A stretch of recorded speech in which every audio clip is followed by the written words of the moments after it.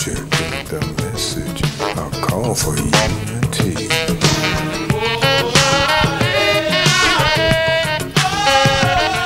Emoji is the message. I'll call for unity. For a long, long time, we've been deceived by the illusion. We're called by different names, and this has served to just confuse us. When all is said and done, to the ones our revolution.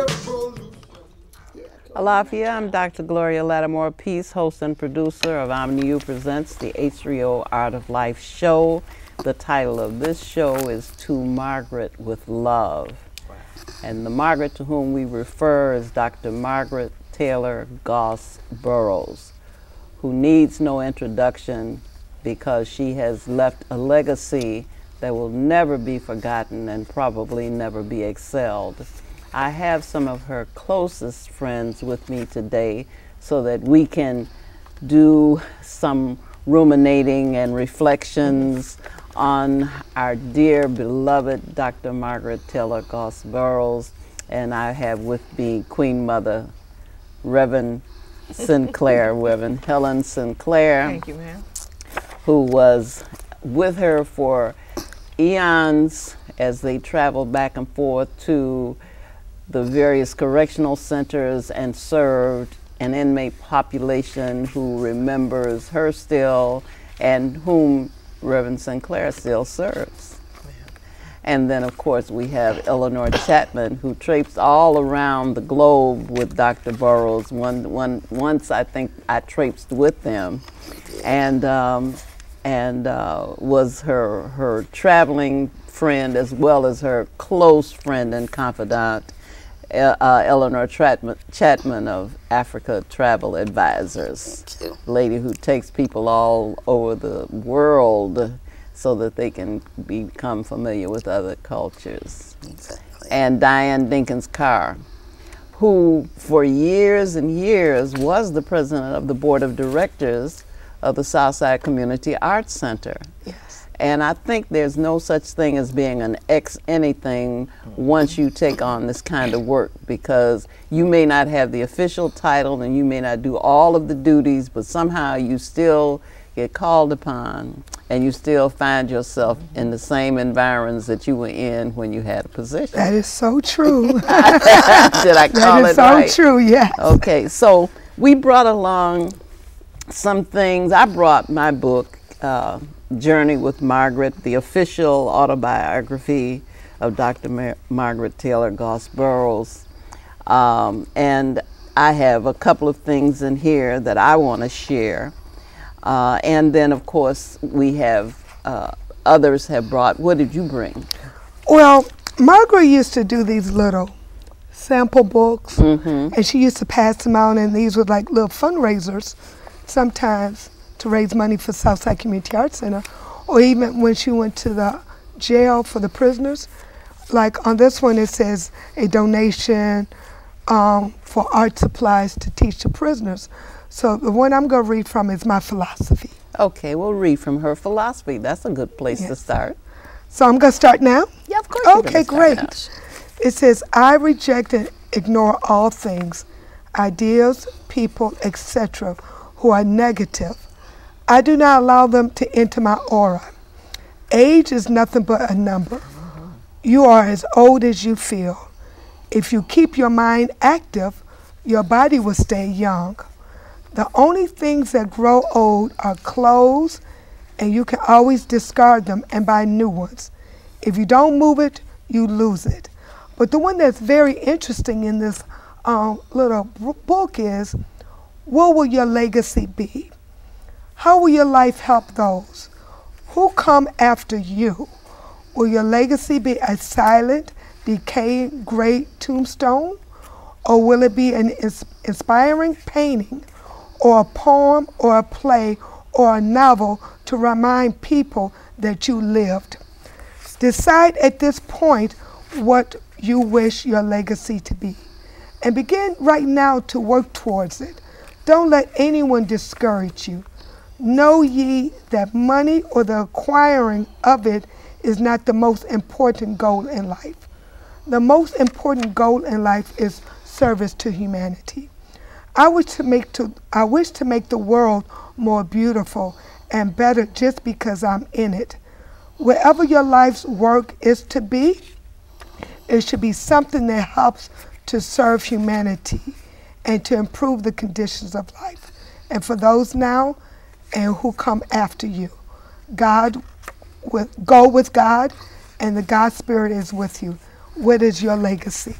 Well, you know, whenever I saw her during the later years, she had one of those. She would put it in your hand. Yes. And make you feel so guilty as you began to examine yourself to try to figure out what this legacy was that you were going to leave behind. But that she kept that forward. She kept putting that on your mind. Think about your life. Think about what it is you are doing with your time. Think about service to others, you know. And she lived her legacy. She lived her philosophy. I think we could all agree she was authentic. These were not just things that she said because she was a poet and a writer and she could say flowery things. She said these things and lived these things. And she was always for service for humanity. At all times. Yes. One of the things is that I think she really wrote it a lot for the fellows who are behind the walls, because she's saying it's not the money or anything that you leave, and then she inspired brothers that you're behind the walls, but you can leave a legacy also. And that was the last year, that was what she had them reading in every prison that we went in, because it's not, see, people think you're behind the walls, that's the end of your life, but she was letting them know it's not. So there are some brothers who have published books, poetry, art, everything, because she was there. And then on top of that, the reason she was with me for the last 25 years, she said she wanted to keep my mother's legacy alive, Ma Houston. She said, I'm going to help you keep Ma's legacy alive. So that's why she was with me. Well, you know, when I had you on my show before, I called it iconology, the next generation, because I knew that you were carrying on your mother's legacy, but in so doing, you have created your own legacy, which is a wonderful thing. You're still behind the walls. You still go every week, or how often now? Well, we go, you know, we go every week, but we go other times. In February, we go almost every day, because we try to get to every prison and take them their history. What do you mean every prison? Every prison in Illinois? Well, you know, we had 28, which we had 28 days, and we were able to do 2 a day. They've added a few, but we leave home on Sunday on the train, and we go to Carpendale, and when we get to Carpendale, we visit every prison there, Big Muddy, Pinckneyville, Shawnee, Vienna, the boot camp, Menard, and they have 2 way down, Lawrence, and they're way, way, way away from us, but we go to all of those. Then the next week we go to the Springfield area, Lincoln, Logan, Jacksonville, Taylorville, every prison that's in that area. The next week we go west, Hill, and East Moline, and every one of those. And we used to include the juveniles until they split up. But those brothers that come out now, they say, when you all came through and told us who we were, it changed our lives. I think the work that you're doing is so commendable. It's such fulfilling work too, because I can see it keeps you young, it keeps you alert and active, and it's good to see you, Reverend Sinclair. Yeah, well, it's a little more than people think when you walk through a yard and 500 young men say, God bless you. That's pretty. You say, whoa, wait a minute. Right. It just does something for you. When I was doing some of that kind of work, the hard part for me was leaving. I was so glad to come, and I know that they greet you. I mean, they are so happy when you come, and you feel so wonderful about coming, and they're there. And then you have to leave them, and that's the hard part, because you know that, you know, you left something with them that they didn't have. Well, it was hard on me, but the thing is, if you've been doing it for 25 years, then you know what you're doing is benefiting them even when you have to leave them there. And so it's a wonderful thing to have you as a real model. Thank you, we don't have a lot of those. At Eleanor Chatman, you know what, When I went with you to Senegal, you and Dr. Burroughs and the group to Senegal. 1993. Was that long ago? And I don't care much for flying. I don't like to. But I figured if Margaret Burroughs was on that plane, it was going to stay in the air. I mean, I just figured that. But you made, that was a flawless journey. From beginning to end, we didn't worry about anything. You took care of everything, and if we had any problems, you didn't tell us. I can't recall you having any. I mean, it seemed to me we met at the airport, we flew to Rome, and then we were in Rome, and then we went to look at some stuff, and then we were on another plane, and we went to Senegal, and we kissed the ground because we were so glad to be home. And then we were off and running.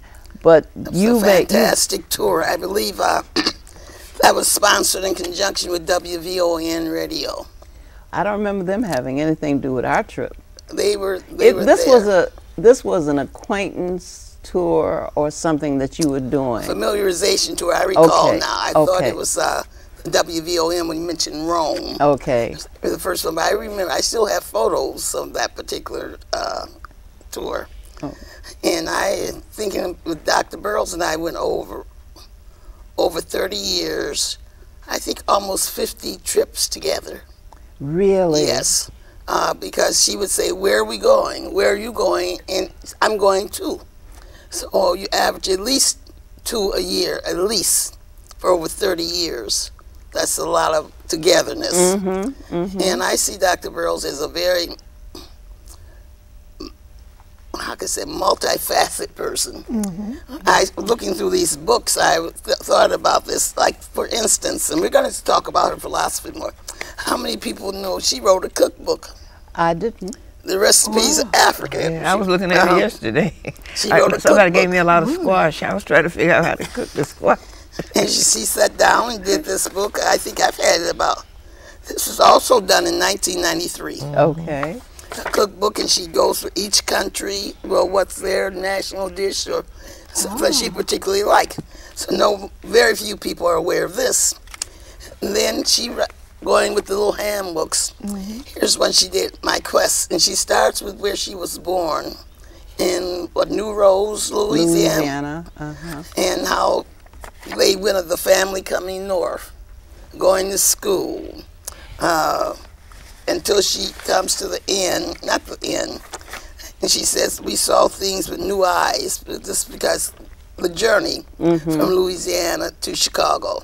And she tells about her family and the challenges and the wonderful times they had. So I see so much of her. And of course, you mentioned what should I tell my children who are black? And of course, there's so many more. She did a book on Chicago. I thought I had bought, and she mentions her experiences in Chicago. And at the end of it, I'm sorry I didn't bring that. She says, "But no, I love you." She didn't make it rosy. But I love you, and she spoke of it. So many people think of her as just as an artist. Other people think of her as a writer. But she had so many things going for her. I just found out maybe 5 or 6 years ago how much sculpture she had done. Really? Yes. I'm sure that's why she was with your daughter. Right. That she had done sculpture and working with crafts. The prints she started doing so everybody could afford to have art. Right. And she would walk up to you and just give you a print. You know, there are people all over the world would just give her work to you. You know, we've gone back to places all over the world and go into actually some hotels, and they have put her prints up. Oh, wonderful. Or in the homes. One time we were in Cuba and we walked into this person's office and he had framed one of her prints she had given him. Same thing in Cairo, Egypt. In 2010, she had given him, a print each time she was there, and he had put them up. So you can check wherever you go where she's been, you'll find a print. You're right that she's multifaceted, but she was such, you know, this may be a cliche or something, but she was such a great human being. And the thing was that she was so regular that you didn't start to realize who this great woman was until way after you'd known her for. She was my high school teacher at DuSable High School. I wasn't very good at art, but Ramon Price was. We were classmates. He was very good. I was not very good. She didn't make a distinction. She just taught us all, and my head was someplace else, so I didn't learn what Ramon learned to do, or maybe he had natural talent.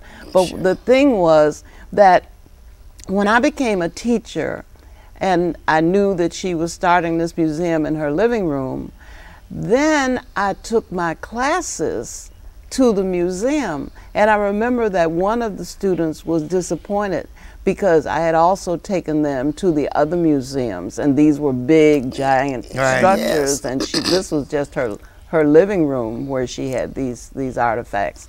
And then we put our little donation in a little container at the door, you know, to help build the museum. But it didn't, I mean, whatever, do you know that whatever she did was all right? It never occurred to me that this was something rare and extremely unusual, that this woman had started a museum in her living room. She tried to make me start one before she left. She said, take that couch out of your elephants. And she wanted me to turn my house into a museum. Well, you could do this, you could do that. She was creative to the nth degree because she could see, as you said, thinking of making a cookbook, she could see things to do with other things. Right. You know, she could, when we traveled, I learned to travel with her because she said, don't fill up your suitcases. Leave some room to bring things back, and don't fill them with things for your personal use. Take some things to give to people. Whoever thought of that? When you go on a vacation, you pack all your outfits so you can change clothes as often as you like. You're not thinking about the people who are there. You think about, I'm going over here and I'm going to have this and do this and I'm going to buy these things and I'm going to bring them back, you know.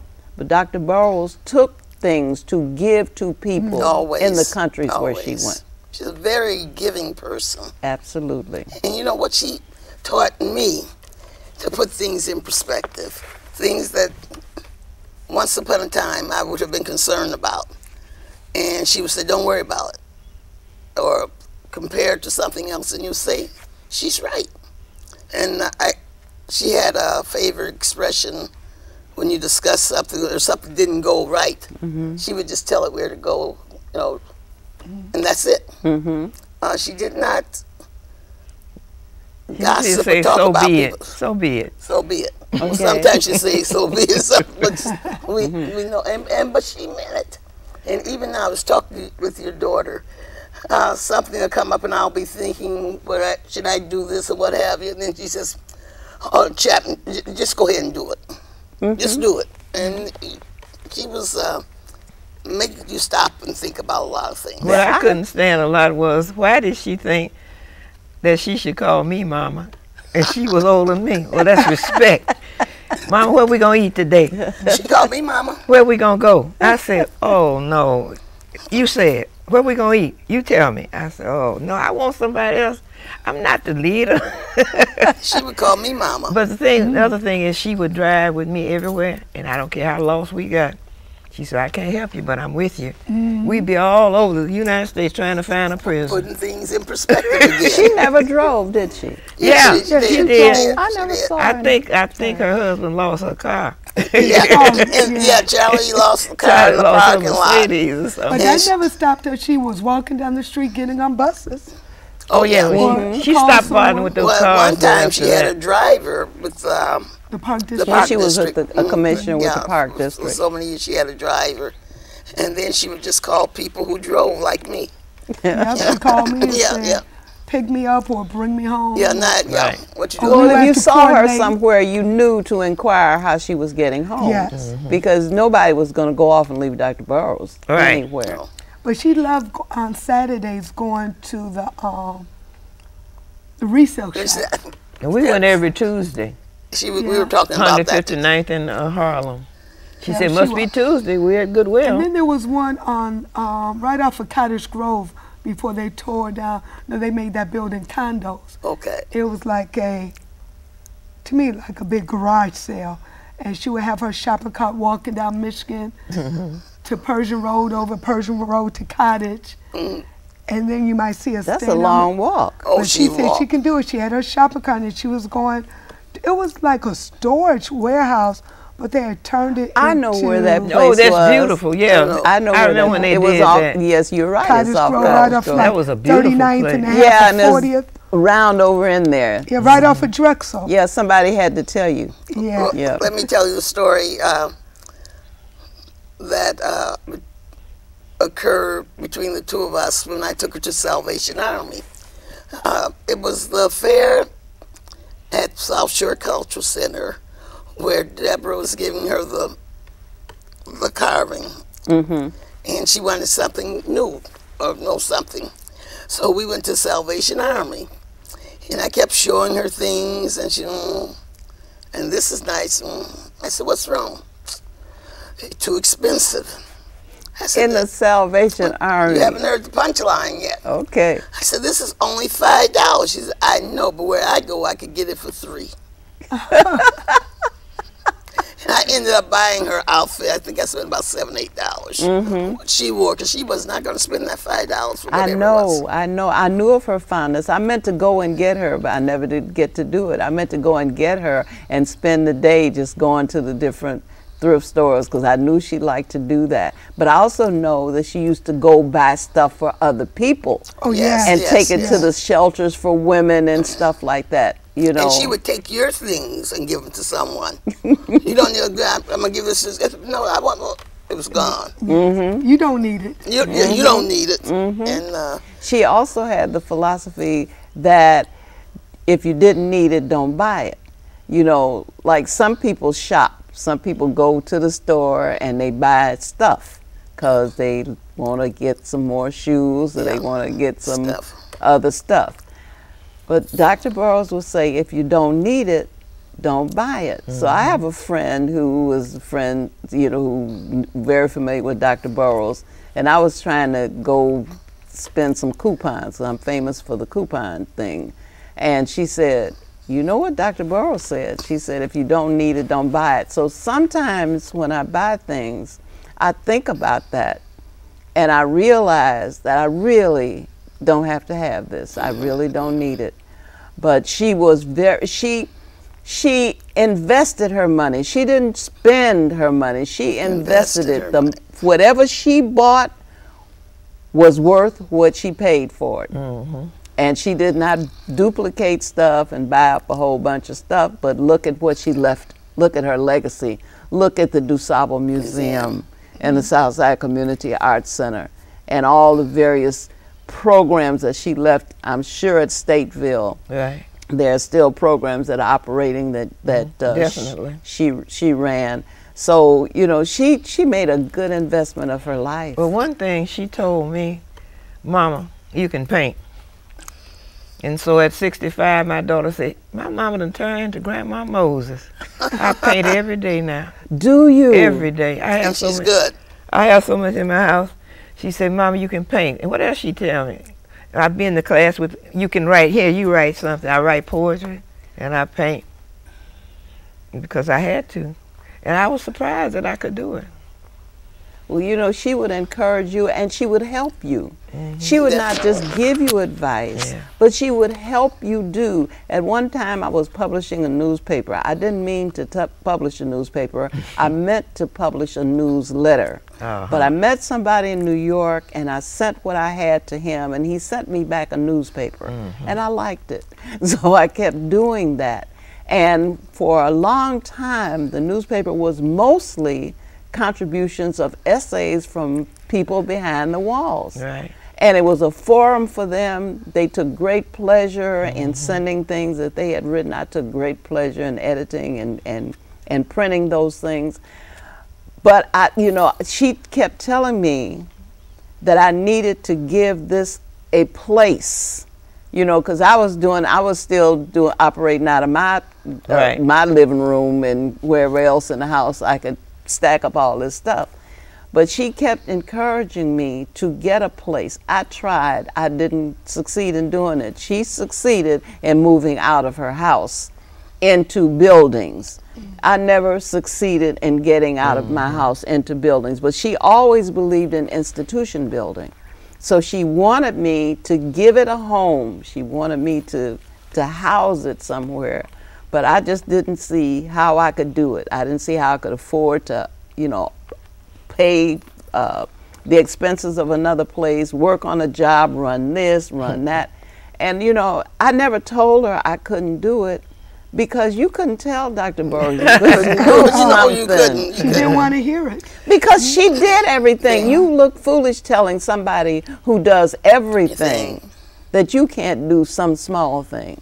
So, to think that we had the privilege of being on this planet, at the same time she was on this planet, she was such a balanced person. Wouldn't you agree?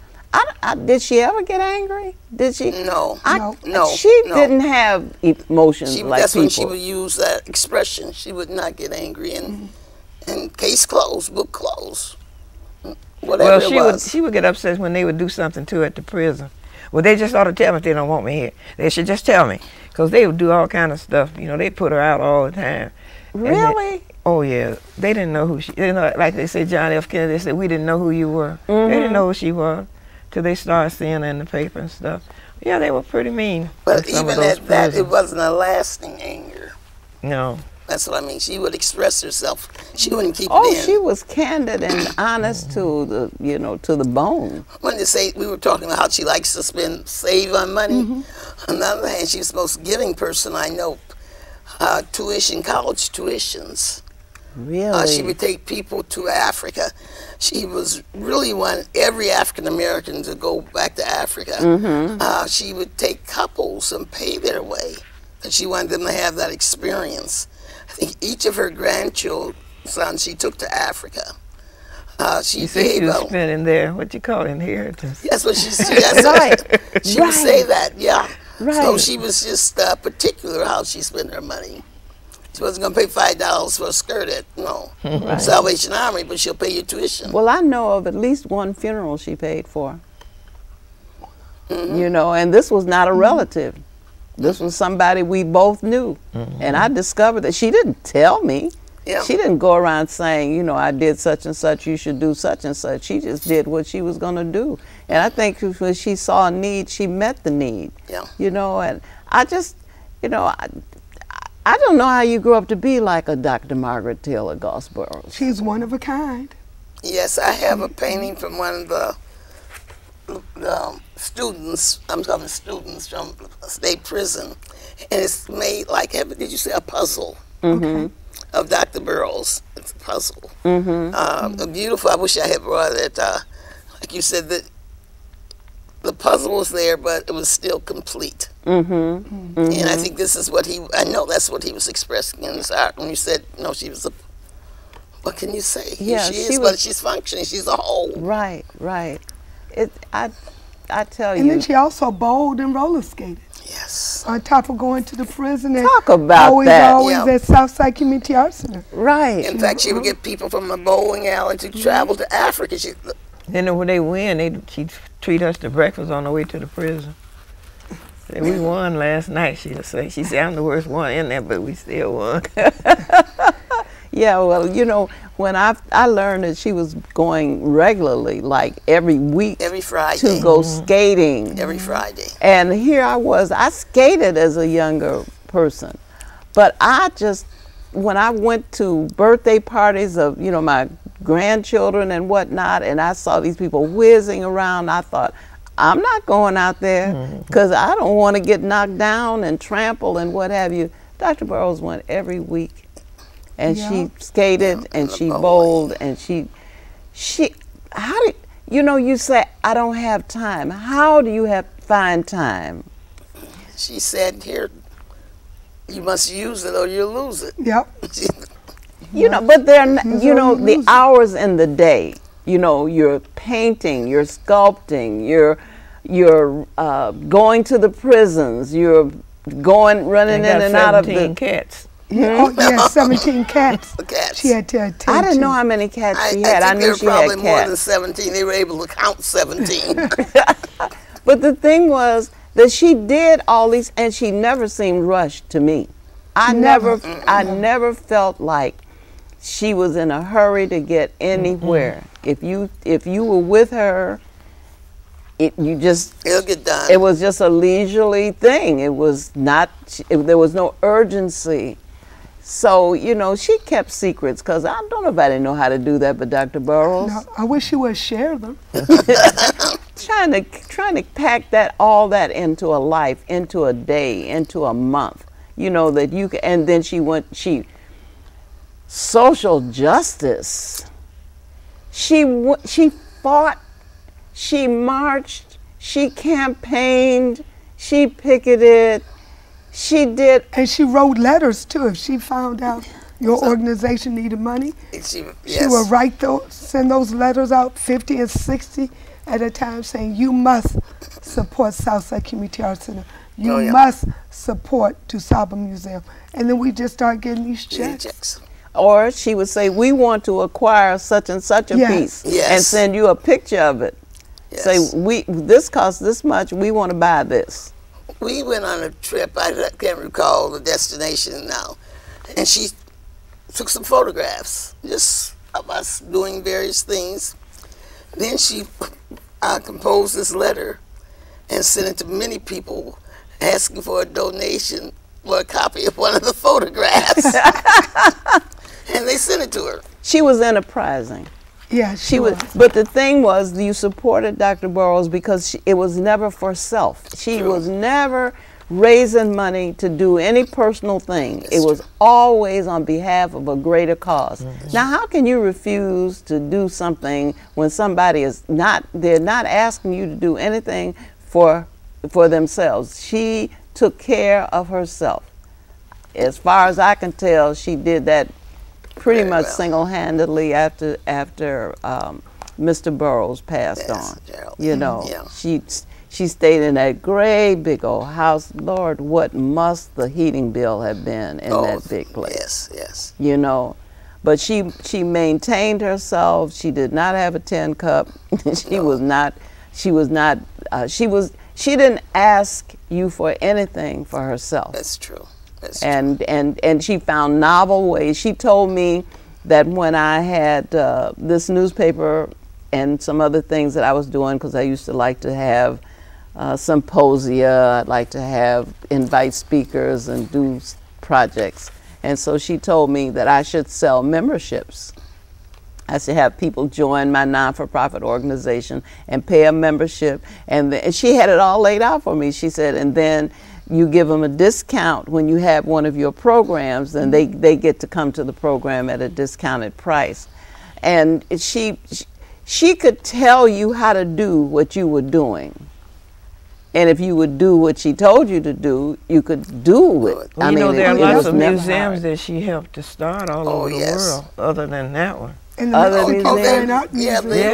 call on many her. of them. I know in Malawi, when she went there, they asked her to come back, and she went with me to Malawi. I said I was going. She said, well, I'm going too. That's how I remember. And I wasn't trying to take anybody. I just knew I was going back to see my children. That and didn't so matter. when she said that, and also Georgine said, well, I'm going to go too. I said, okay.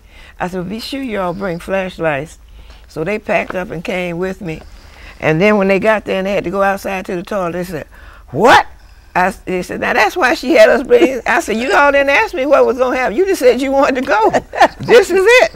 You got to go outside. I heard about that on her return. Get your flashlight. It was an experience. She enjoyed it. But she loved my family. She was she said, I see why you like to come back over here. Their house is beautiful and the children just love you. I said, I love them. They seem to know me better than the kids here. It's something about people in Africa, it seems. I can understand. They know me better. They know what I like. They don't have as many diversions. And they concentrate on you. Concentrate on the people Right. more. Because like on my birthday, the young man I called my son, he was a Zulu. He danced. I said, my children never would have known that he danced. I said, you couldn't give me anything better than that. And they gave me a birthday cake I had never seen. I said, you don't put 65 candles on cakes in America. They coming at the cake with 65 candles. I like to faint it. And Dr. Burroughs had a passion regarding people going to Africa. Almost an obsession. She knew they needed to. Yeah, they really do. And we've said it so many times in so many ways. If you don't have your roots or you're not knowledgeable, you're going to perish. And just from day-to-day things, it's very, very important. I think I have that passion now. Just to know who you are, not Africa, but even if you're from India, the same thing. And the Jewish people do this very well. They have organizations. Anyone who wants to go to Israel can go to maintain. But I understand why. I shouldn't say the man, has done a very good job of brainwashing. You don't see the good in Africa. Right now, Africa has the fastest growing middle class population than anyone else on earth. Really? Yes. And it's very simple if you understand. We know it's the richest continent. They are just keeping some of their own wealth and not shipping it off. Very smart. Educational levels in some smaller countries, their literacy rate is higher than that of the United States. And we don't hear things like that. We've been made to feel ashamed. How many happened to watch last night, Many Rivers to Cross? I haven't seen it. I've got it recorded. Let me share this with you. He was saying, during the slavery period, you always saw the happy black, and you trust your children with these people, and they were just good N-words, just good whatever. But the minute slavery was discontinued and the blacks started doing well, he became a demon. You didn't see the good blacks anymore. You saw all the bad things that he was doing. So this would stop his progress. But before then, he was a good boy. And put this image, this negative image out, which is still being perpetrated now. And for no other reason, just to know who you are. And it's the most beautiful continent there is. Well, I can attest to that. I can tell you that I was telling my daughter just recently about some customs that they just have. When you mentioned Zulu, you made me think of Elkin Satole, who was one of my professors and later my colleague. He was Zulu, and he said that he could, any city he went to, he could open up a phone book, and if he saw Satole in the phone book, he could call that person up. They would come and get him. They would house him. They would take care of him, and he could stay as long as he wanted.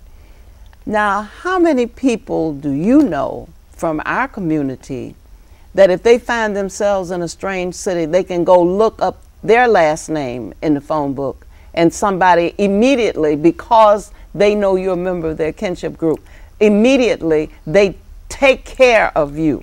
That was one of the things. You learn how to be human from African people. The other thing was... but we were doing that when my mama was here.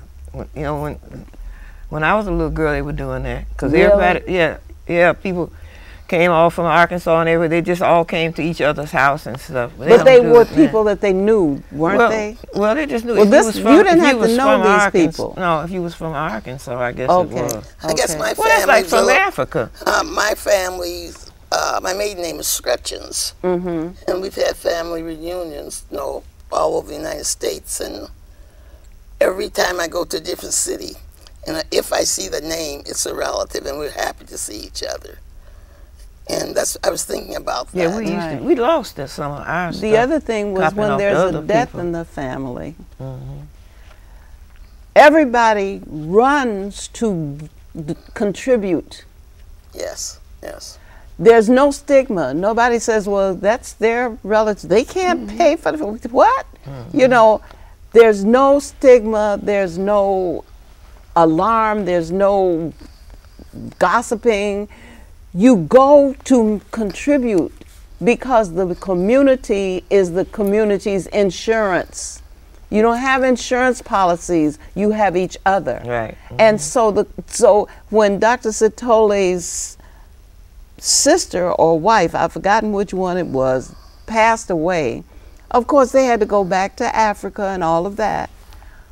People were running. If you don't contribute, that means that you are at odds with the family. You don't want that, because the family is going to come to your aid when you need something. So everybody runs to make their contribution so that they can help do what needs to be done. That's amazing, because we have to ask people to help. You know, we have to let people know that this family lost a son and he was 15 and they didn't have insurance and the family may need some help. But I think most societies do, with the exception of we're Westerners.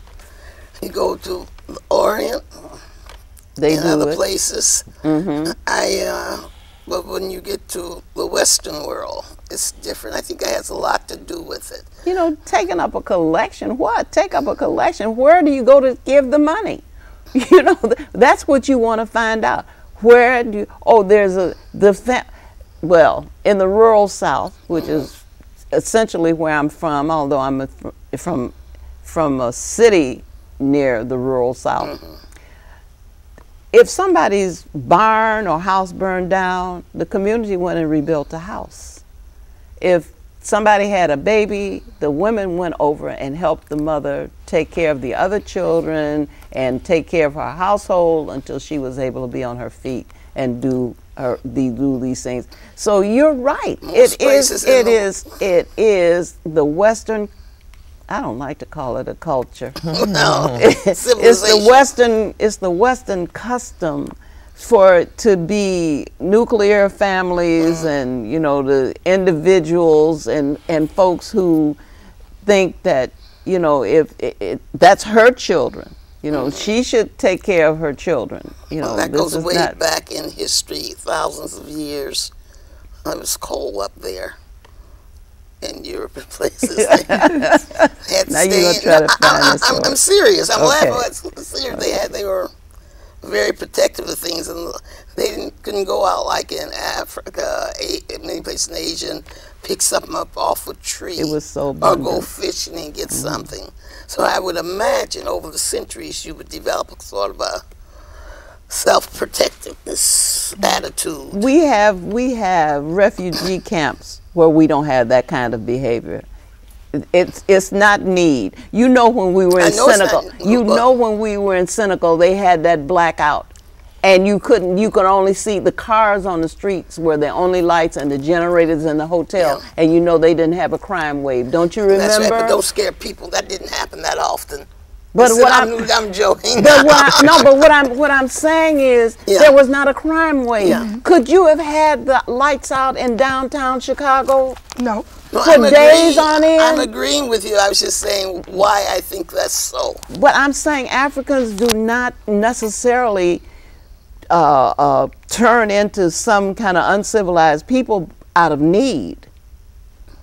You know, not being able to pick the fruit off the tree or fish out of the water is not just the reason why people become antisocial. No, I wasn't speaking of Africans becoming that way. I said Westerners because of their environment. But I'm saying that when Africans are deprived, they don't become uncivilized. They don't. Because it's. They don't behave that way. We saw it. They still have a certain amount of freedom.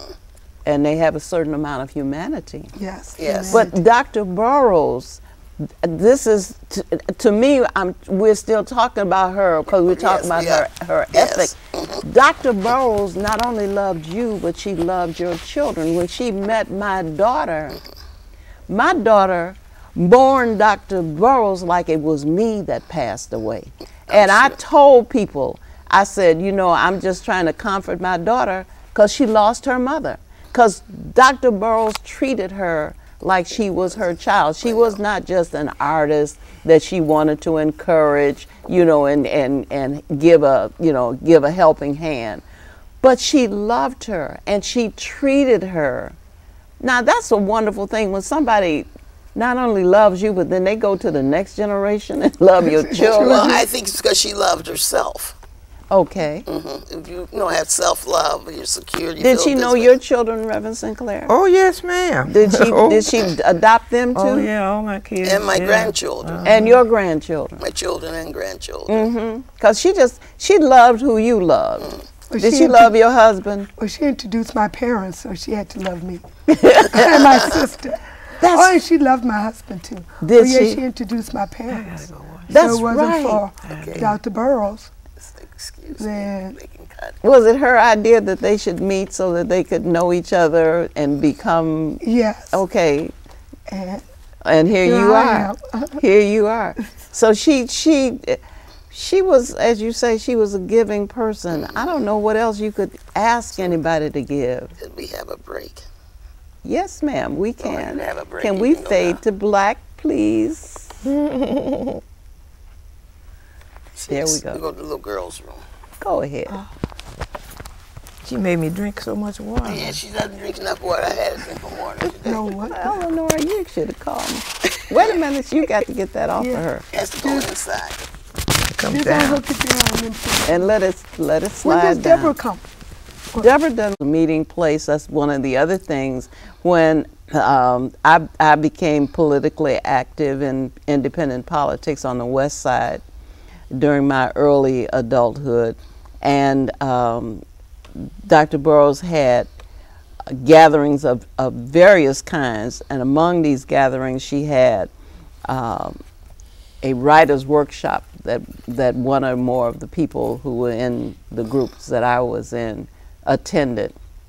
And I went there, and Frank London Brown was the up-and-coming one who had gained fame. He had written a book called Trumbull Park about a black family that had moved into, I think it may have even been public housing, but it was in a predominantly white neighborhood, and they put a snake in the mailbox and traumatized and terrorized the people and so forth and so on. So he had written this book that could, fall under the rubric race in America, And so now he was going to New York to be on the Today Show. But Dr. Burroughs knew everybody that was doing everything. I met Oscar Brown Jr. at her house. She had Gwendolyn Brooks, she had all these people. She had such wonderful friends and colleagues. Yes. She just, either she aligned herself with them or they aligned themselves with her. She also introduced Gwendolyn Brooks to her husband. Oh, she was truly a matchmaker. Okay. Okay. So she had all these great associates, and once she came to my house, I was having a housewarming. I did not think that the eminent Dr. Burroughs would come. And I don't know, I mentioned it or whatever. And I looked up, and here she came up the walk, and she had 3 or 4 people with her, all of whom were famous folks.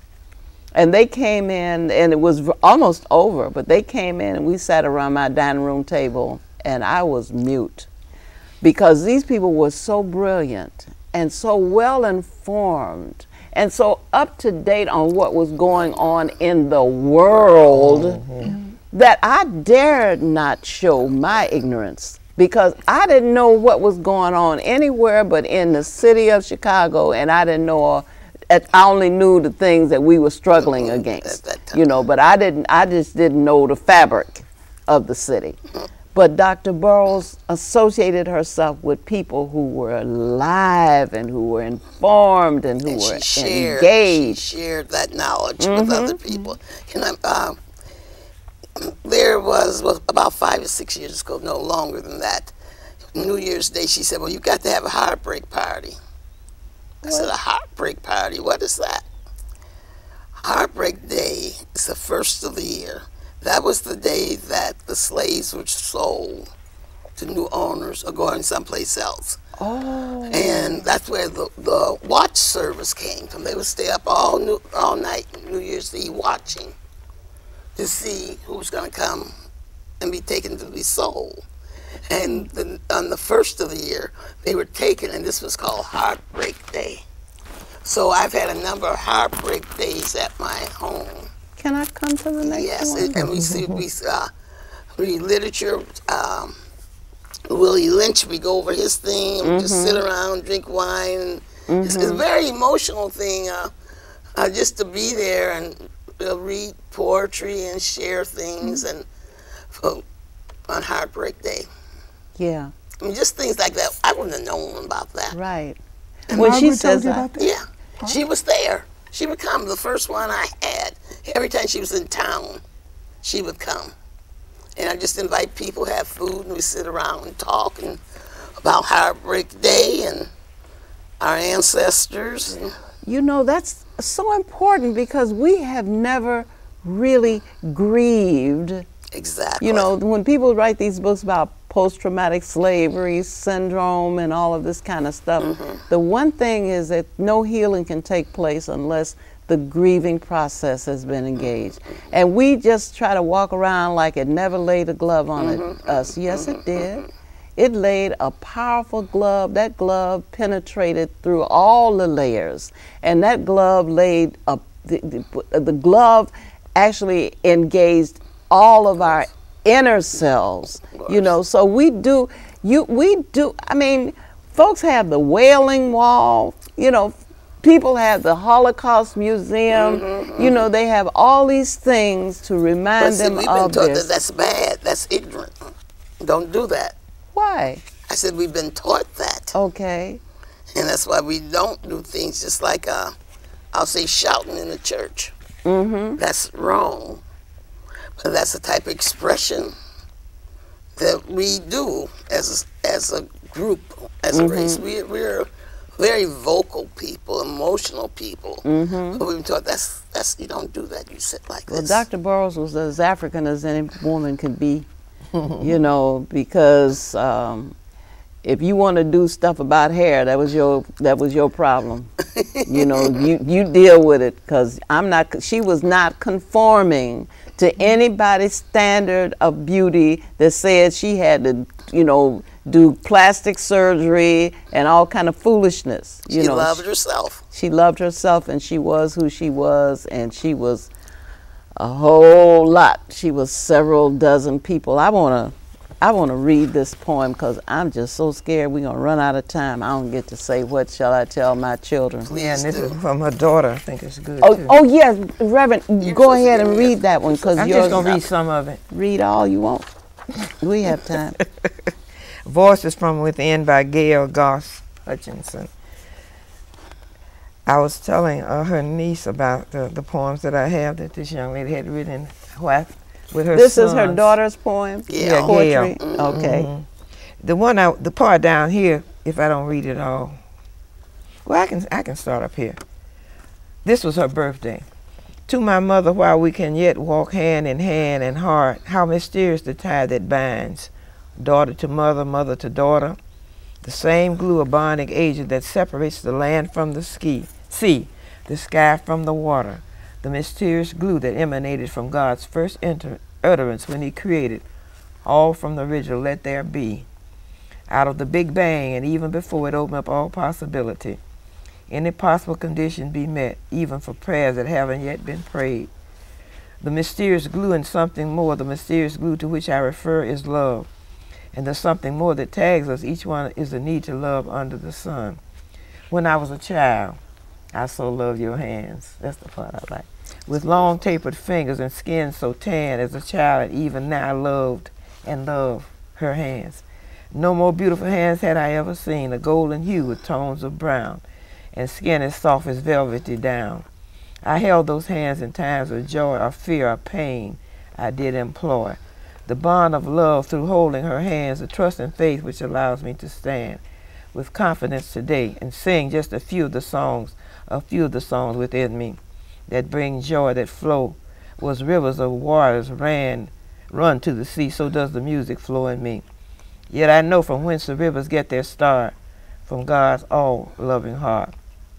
You may ask what's the mystery everyone knows about love. Stated very simply, it flows and flows from God above. But the mystery is so much more, I say, that no one can know it all today, tomorrow or forever. Love ever growing and unfolding. Love creating, shaping, molding. That's just a part of it. That is beautiful. And I remember, that is beautiful. I remember that I had my house burned down. I don't remember years. And I had a housewarming, and everybody came. And my daughter said, "Mom, there's a lady standing there. Who is she?" I said, "I don't know." She said, "I've never seen a lady look like her. Who is she?" And it was Dr. Burr's daughter. I had never I mean, she was at my birth.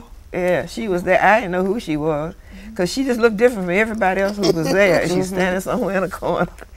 And so that was how I met her.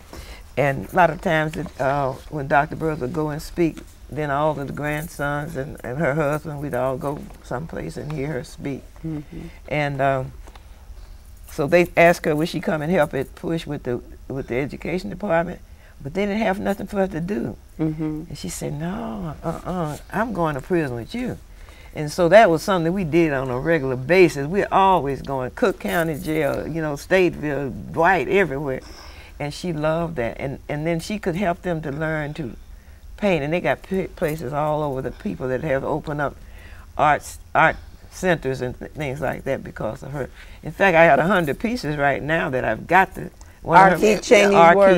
Yes, I've got to do something with that. We're gonna and do so something. all of them, you know, we're going to remember her birth, her Black History, the 1st of February at Stateville every year. They put that in there, you know. And the other thing that used to really tickle me about her, she would look at handsome men, and we'd be walking, she said, "Man, you good looking." And if people say, "What you thought?" She said, "I may be dead, but I ain't buried." Or I'm gonna make you my next husband. Yeah. "Are you married?" "Well, I'm sorry, man. I was gonna say you could be my 4th husband." And they fall out. Might, since Diane is always going to be a part of the Southside Community Arts Center, you might consider doing something with all this artwork that she has belonging to R.K. Cheney. You know, allowing work out something with R.K. where his work can be sold and a part of it go to the Southside Community Arts Center. I always do that. I mean, I've done that before. Okay. And one of the young ladies who's working out there, and now I heard the other day she invited me to a art show, and she said she was having to bid silent auction on it. I think that's really the best way to do it instead of putting a price on it. Putting a minimum and then let because you know Dr. Burroughs would do something about that. Yes. I don't know if I got enough time to read this Why don't poem. you try? But I'm going to. But I want to tell you that in her auto. Is that it? Yeah, they kept putting the minutes up there, 3 That's minutes. that's the theme Time song. goes so fast when you're having fun. I know it. The illusion, we're called by different names, and this has served to just confuse us. When all is said and done, to be one's our revolution.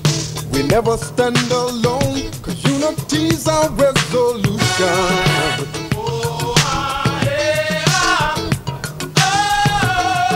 Umoja is the message, a call for unity.